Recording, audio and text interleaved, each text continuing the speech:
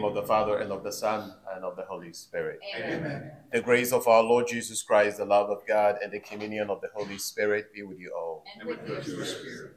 Let us prepare ourselves to celebrate the sacred mysteries as we call to mind our sins and pray for God's mercy and pardon.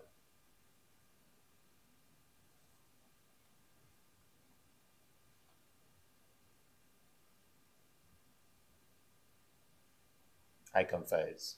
Almighty God, and to you, my brothers and sisters, that I am these things, in my thoughts, in my words, what I have done, what I have failed to do. Through my fault, and my most grievous fault. Therefore, I ask Blessed Mary, the Virgin, all the angels and saints, and you, my brothers and sisters, pray for me to the Lord. May the Almighty God have mercy on us. May he forgive us our sins. May he bring us all to everlasting life. Amen. Lord, have mercy. Lord, have mercy. Christ, have mercy. Christ, have mercy. Lord, have mercy. Lord, have mercy. Let us pray.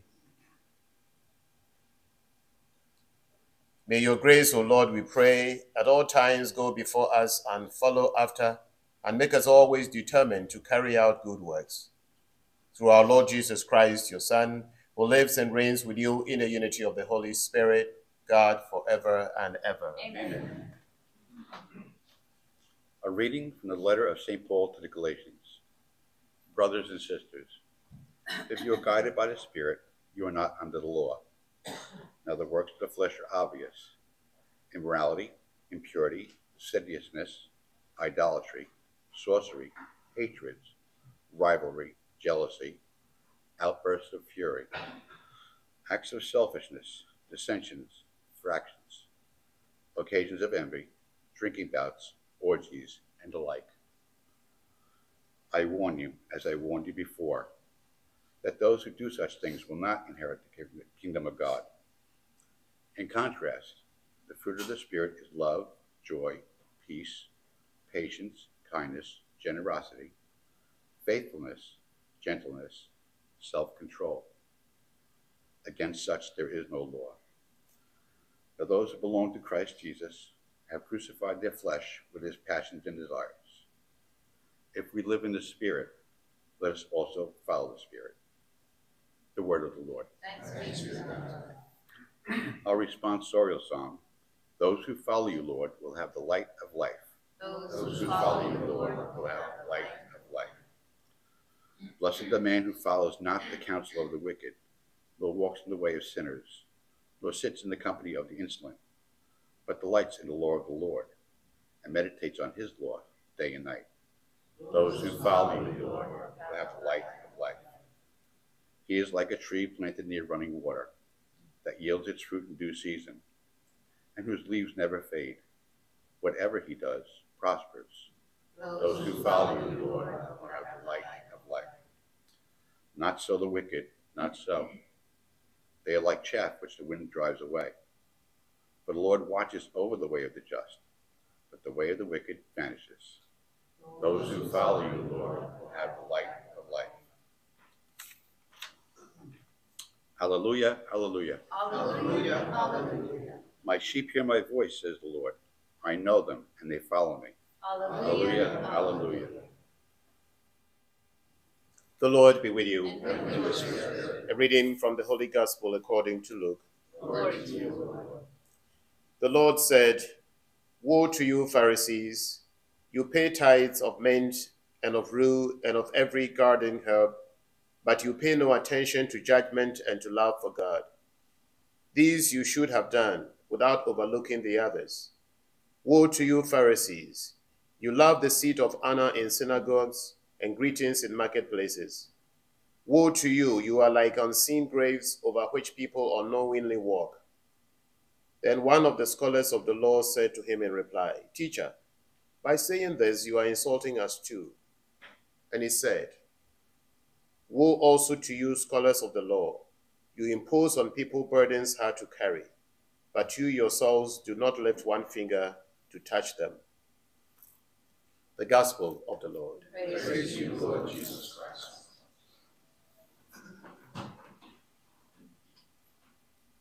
In today's readings, the Lord is coming very hard in a very uncompromising manner towards those who embrace hypocrisy. And what is hypocrisy?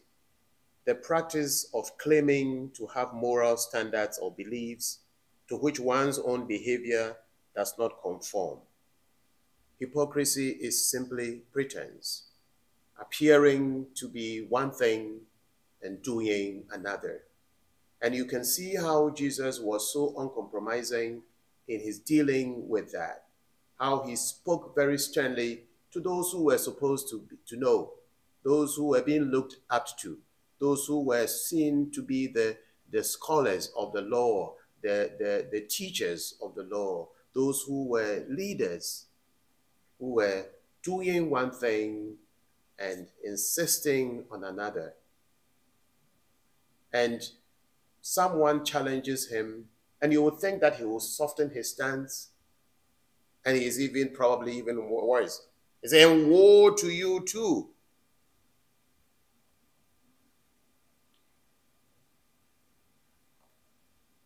You impose on people burdens hard to carry, but you yourselves do not lift one finger to touch them.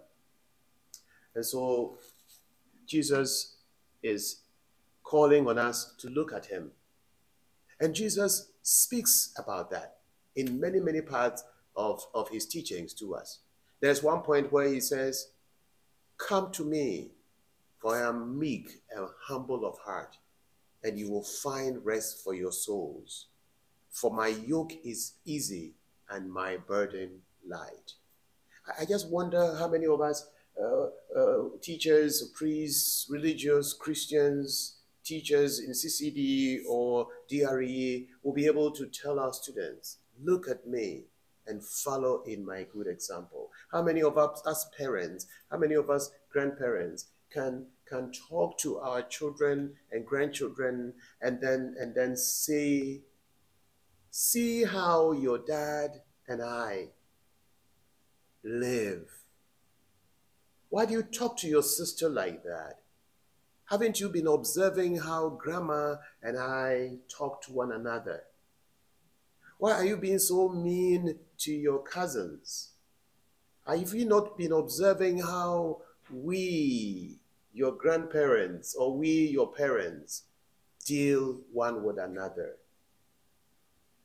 If we have the courage, if we have the sincerity, if we have the audacity to be able to speak like that, then it means we are walking in sincerity and away from hypocrisy, which the gospel talks against, which Jesus is not going to mince words about in the gospel reading of today.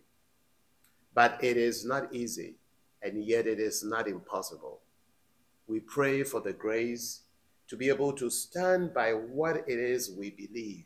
When we stand up to declare that we believe in one God, the Father, the Almighty Creator of heaven and earth, of all seen and unseen, let us also live like people who believe. When we say that we believe in the Trinity, if we say we believe in the communion of saints, a community of persons who are in constant touch, in constant relationship, in a bond of unity and fraternity one with another, with God residing and presiding, then if we believe in these, then we are saying that we will live our lives as a people who live in solidarity and support with and for one another.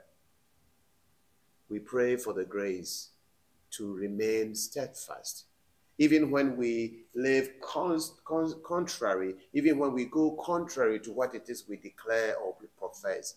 May the Lord grant us the strength. Even when we fall, may we not stay down, but rise up, walking with God in sincerity of heart. Let us pray.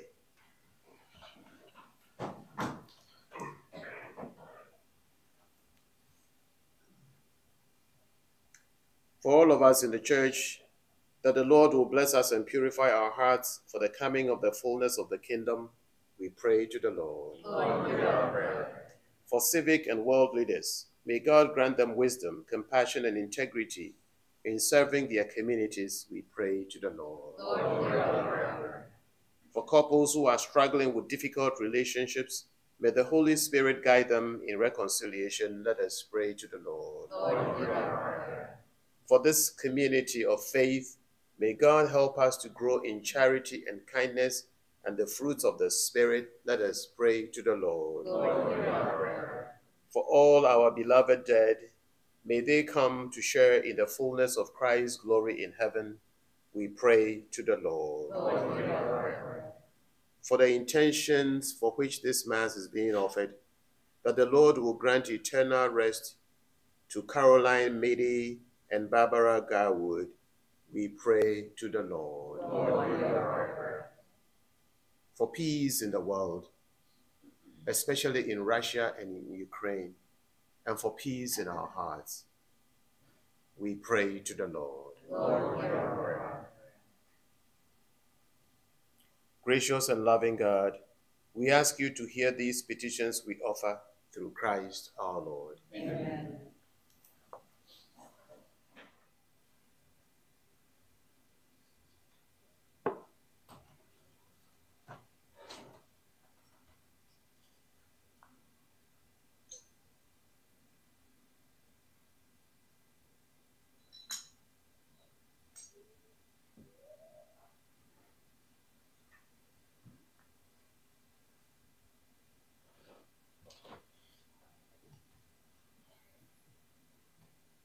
Blessed are you, Lord God of all creation. Through your goodness we have this bread to offer, which earth is given and human hands have made.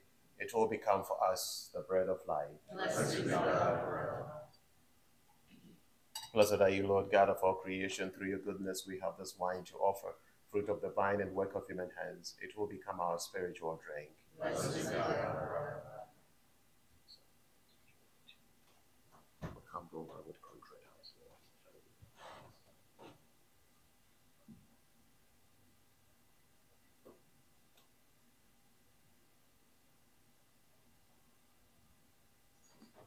Pray, my friends, that our offering may be acceptable to God the Father, the Almighty. May the Lord accept sacrifice from your hands, praise and glory of his name, for our good and the whole church. Amen. Let us pray. Accept, O Lord, the prayers of your faithful with the sacrificial offerings, that through these acts of devotedness we may pass over to the glory of heaven through Christ our Lord. Amen. The Lord be with you. Lift up your hearts. Let us give thanks to the Lord our God. It is truly right and just, our duty and our salvation, always and everywhere to give you thanks, Father most holy, through your beloved Son Jesus Christ, your word, through whom you made all things, whom you sent as our Savior and Redeemer, incarnate by the Holy Spirit and born of the Virgin, fulfilling your will and gaining for you a holy people. He stretched out his hands as he endured his passion, so as to break the bonds of death and manifest the resurrection. And so, with the angels and all the saints, we declare your glory, as with one voice we acclaim. Holy, holy, holy, Lord God of hosts, heaven and earth are full of your glory. Hosanna in the highest. Blessed is he who comes in the name of the Lord. Hosanna in the highest. You are indeed holy, O Lord, the fount of all holiness. Make holy, therefore, these gifts, we pray, by sending down your Spirit upon them like the dewfall, so that they may become for us the body and blood of our Lord Jesus Christ. At the time he was betrayed and entered willingly into his passion, he took bread and giving thanks, he broke it and he gave it to his disciples, saying, Take this, all of you, and eat of it. For this is my body, which will be given up for you.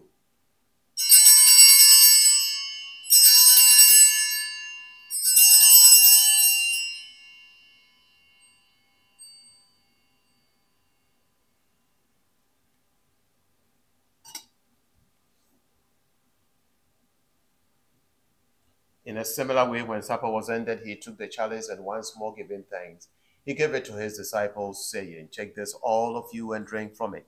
For this is the chalice of my blood, the blood of the new and eternal covenant, which will be poured out for you and for many for the forgiveness of sins. Do this in memory of me.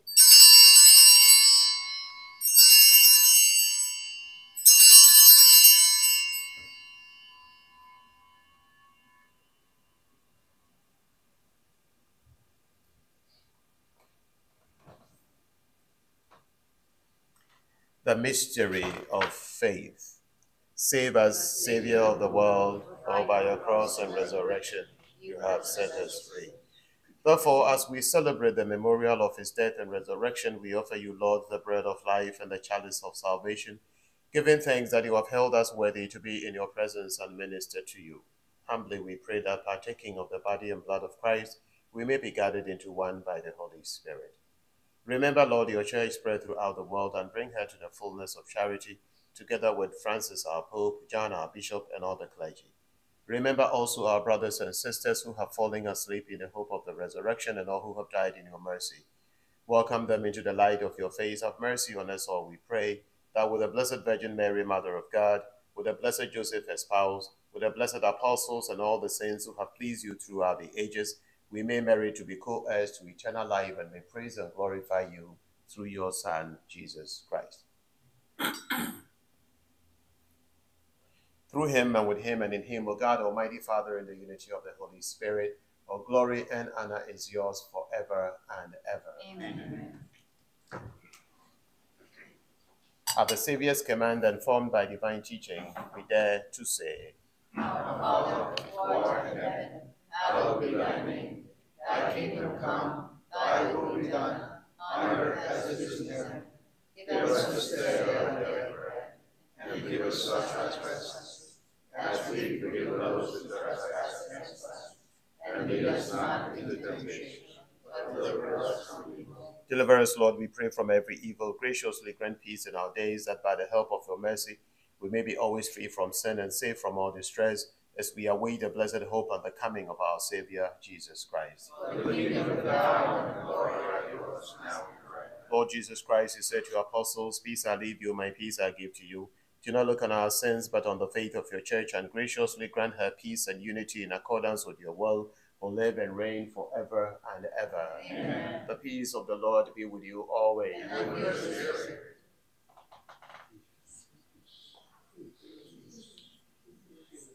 Aius Dei, qui donis peccata mundi, miserere nobis.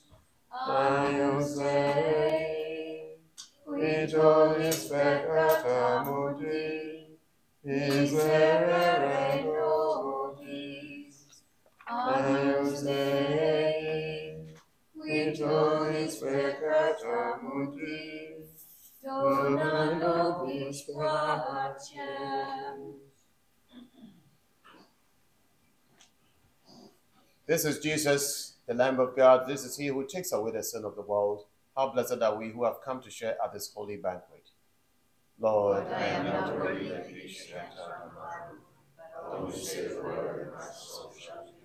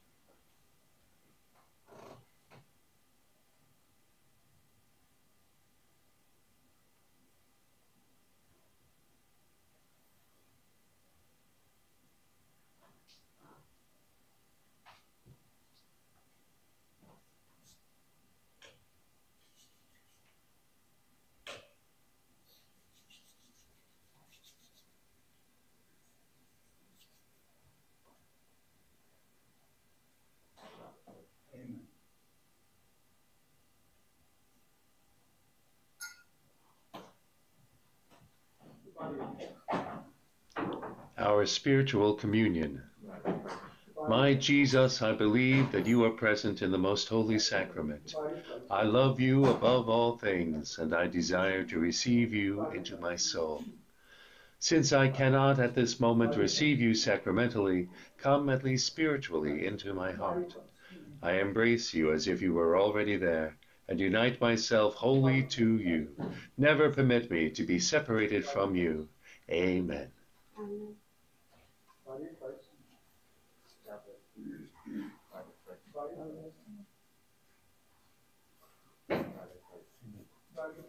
Amen.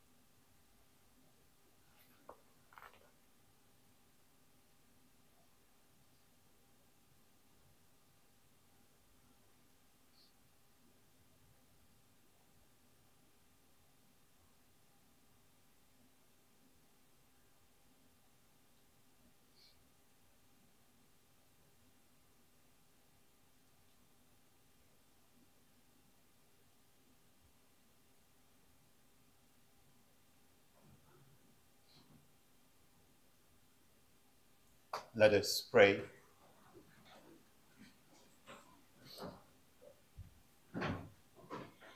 We entreat your majesty most humbly, O Lord, that as you feed us with the nourishment which comes from the most holy body and blood of your Son, so you may make us sharers of his divine nature, who lives and reigns forever and ever. Amen. The Lord be with you. May the Almighty God bless and keep you, the Father, and the Son, and the Holy Spirit. Amen. Go forth, the Mass is ended. Thanks be to God. Have a good day. You too, Father. Thank you.